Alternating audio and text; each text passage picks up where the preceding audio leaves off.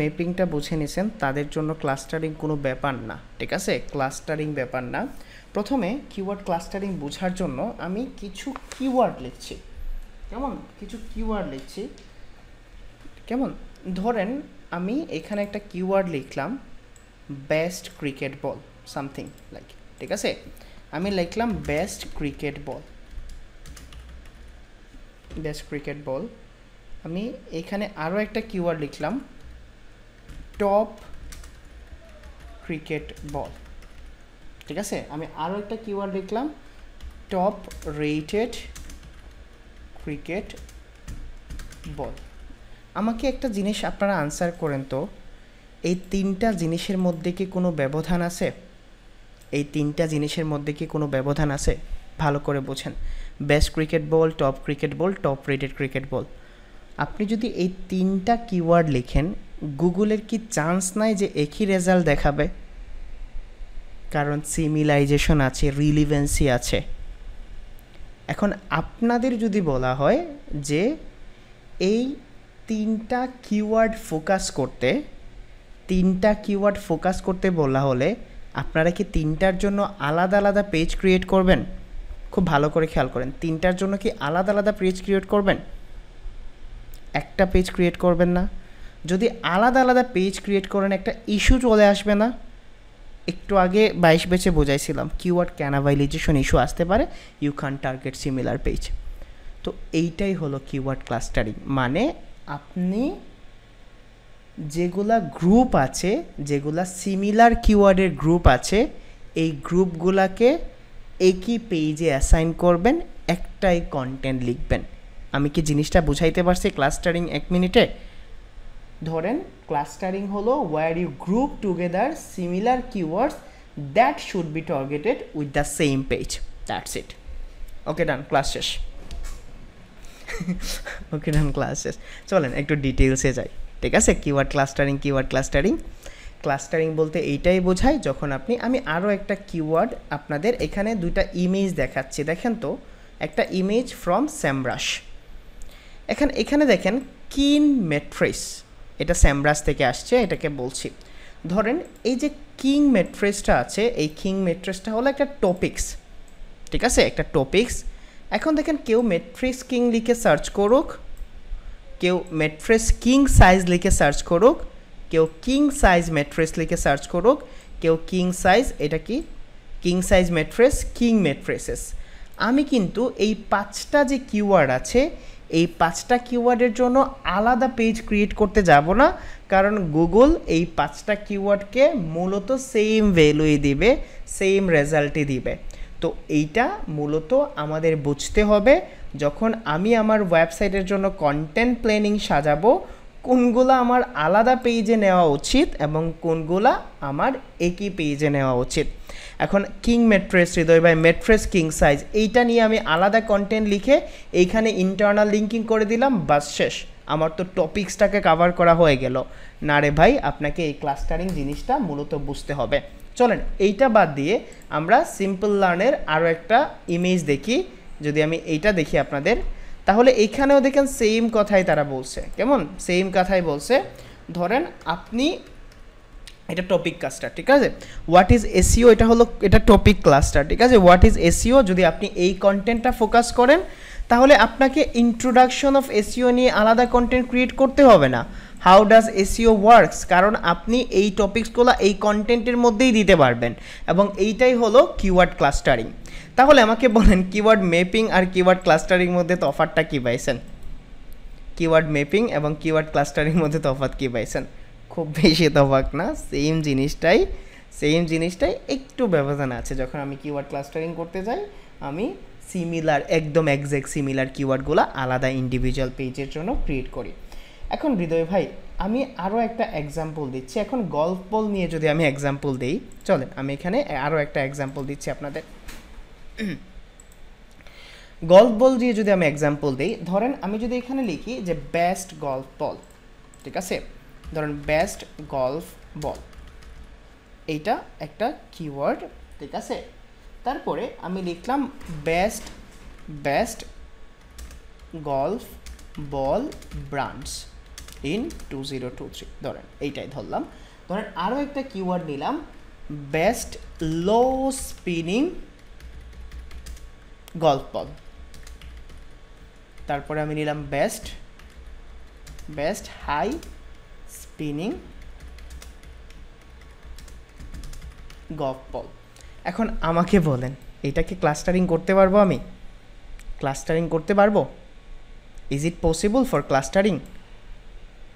না রে ভাই, ব্র্যান্ডটা আলাদা, লো স্পিনিংটা আলাদা, হাই স্পিনিংটা আলাদা। আপনি চাইলে কি করতে পারেন, আপনি বেস্ট গল্ফ বলটা লিখে দেখেন, ভালো করে খেয়াল করেন আরও বুঝে যাবেন।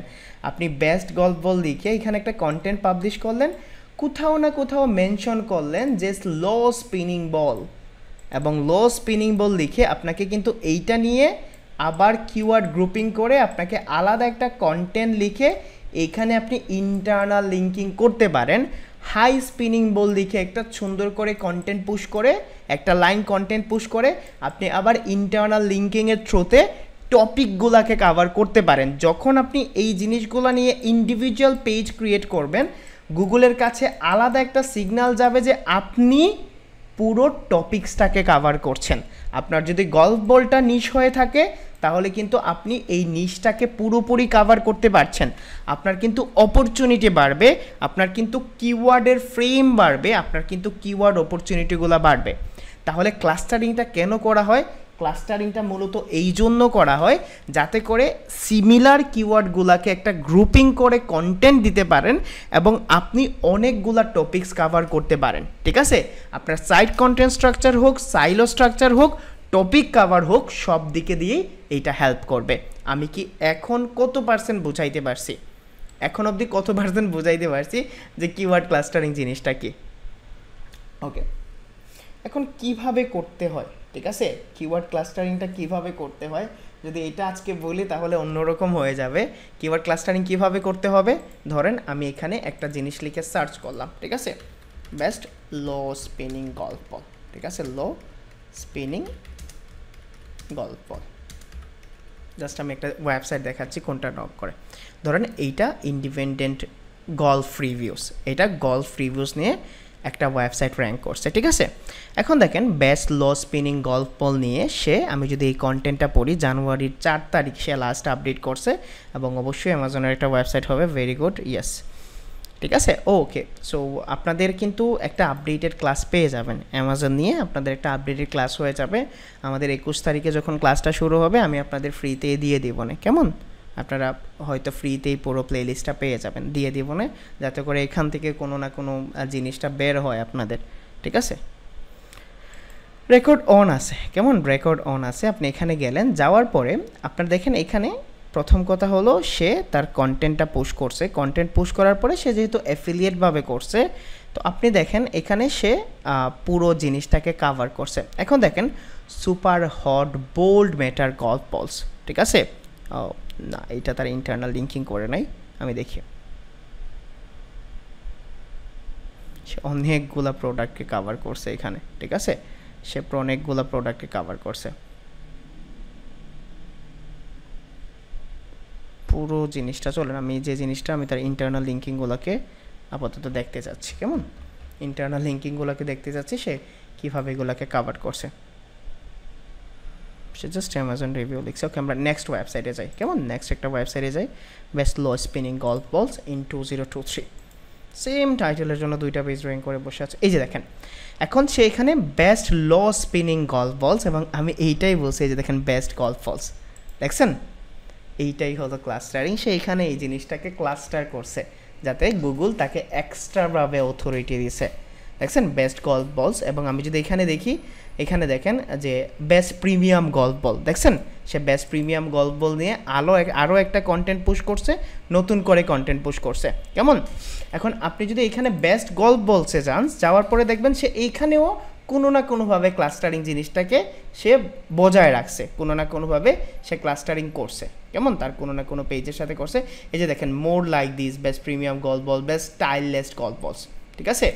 এই যে জিনিসগুলো আছে এটা মানে হলো আপনি যখন একটা ওয়েবসাইট সাজাবেন, আপনার যে মেইন নিশ আছে, আপনি যখন নিশ নিয়ে আগাবেন তখন আপনার রিলিভেন্ট কিওয়ার্ডগুলো যখন কন্টেন্টে আসবে এবং ওইগুলা যদি আপনার টপিকস রিলিভেন্ট হয়, তাহলে সব সময় এইটাই করবেন যে আপনি নিউ কন্টেন্টের জন্য কিওয়ার্ড ম্যাপিং করে, কিওয়ার্ড অ্যাসাইনিং করে নতুন কন্টেন্ট পুশ করবেন। বুঝাইতে পারছি?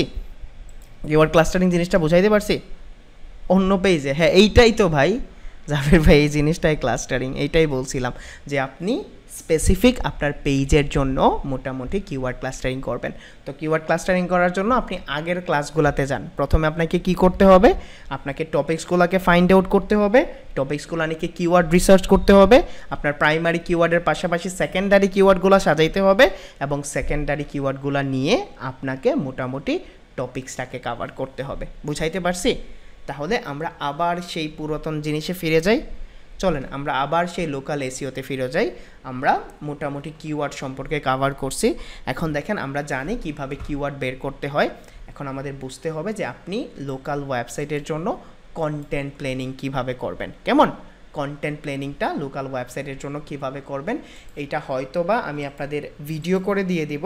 কেমন? ভিডিও করে দিয়ে দিব এবং লাইভ ক্লাসে আমরা যেহেতু আবার বৃহস্পতিবার মিট করব, বৃহস্পতিবারে আমরা কন্টেন্টের পাশাপাশি অন পেজটাও দেখে নেব না। কেমন?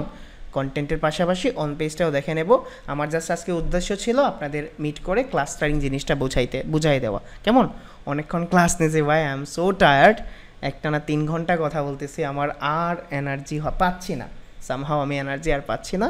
ইনশাল্লাহ আমি নেক্সট ক্লাসে একটু বেশি সময় দেওয়ার চেষ্টা করব। কেমন? ওকে, টিল দেন সবাই ভালো থাকেন, সুস্থ থাকেন, আমার জন্য দোয়া করেন যেন। ঠিক আছে? আল্লাহ হাফেজ, আসসালামু আলাইকুম সবাইকে।